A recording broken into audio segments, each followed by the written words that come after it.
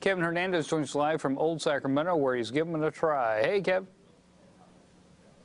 Yes, we're at Old City Kites checking out some amazing kites, and we're also checking out some techniques on how to get them in the air, because I have not flown a kite since I was probably 10 years old. Let me tell you, it wasn't as easy as I remember it to be. But really quick, I believe we have a song to go with this segment. So cue that up. Let's play the song. And while we're doing that, we're going to talk to Anwar here. Now, you've been here with Old City Kites for over 20 years. So tell us about some of the kites and the different ways that you can actually start using less wind to get them up in the air. Mostly you can fly any delta kite or diamond kite. You can fly very easily. You don't need too much wind. Averagely, if you're not unexperienced, fly between 10 mile to 15 mile per hour wind. You can fly any kite. And best way to launch, let them out 100 feet your line, kite nose up, pull your line, instantly it go up in the air. If you don't know how to judge the wind, when you see a flag up, it's 10 mile to 15 mile per hour wind, you can fly anything. When you see big trees swinging back and forth, 18-wheeler have a fishtail, too much wind. Now, for first-time kite buyers, what should they be looking for?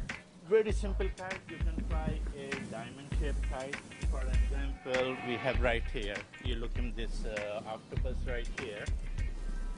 Or you can fly a delta shape. Anything is triangle, like this patchwork.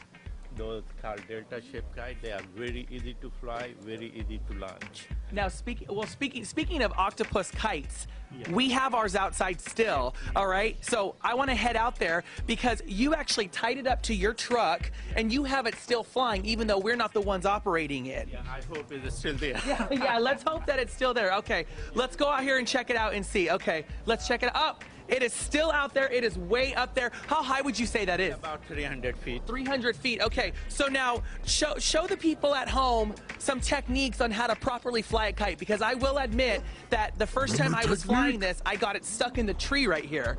So how do we keep it from getting stuck on a roof or on a tree? Let's try again. Very simple way. Hold your kite about 100 feet down and pull your line quickly, hand over hand, like this motion, and kite go instantly up, and then you feed the line and it goes up in the air. So here I show you a simple way. When, let's say, you are trying to feed your kite, your line, slowly keep this tension right in your finger and thumb.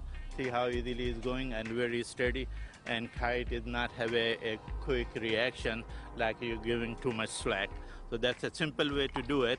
When you want to bring down your kite, like up there, if you're rolling your line back and forth on your spool, simple way you want to do this way, bring your kite line hand over hand and walk. So see your line in a several, loop. Right. You're not making a tangle either.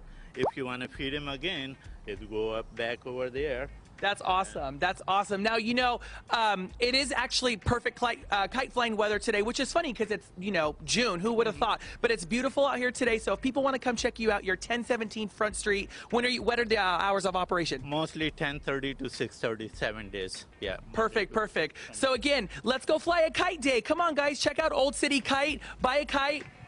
See if you can get it higher than 300 feet. So we'll send it on back to you guys. It looked like it almost lifted you off the ground there for a second, like pulling them away. All right, it is National Take Your Cat on an Adventure Day.